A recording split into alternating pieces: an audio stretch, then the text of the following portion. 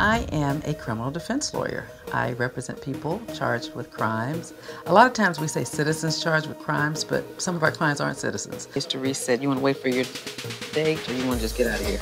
I'm the best lawyer in Texas. I'm not with you. I am the matriarch. I have guided each of the criminal lawyers' career, and I deserve to be respected. Tell the people that I taught people. That's what I do. I'm not gonna stop. I feel that they should pay homage to me. I hear my disciples say my words, but I don't get credit for them because y'all say them before I do. I'm known for fighting really hard for my clients. You go down, I'm gonna be going down too. So when I become a criminal defense lawyer, I start mentoring young guys and counseling them and caring about them as a person. I started beating their case if they were innocent. If they couldn't afford to go to trial, I would try them for free. And I realized, and I talk nasty and crazy to them the way I really talk, language they understand. This is what I was meant to do. It kind of works.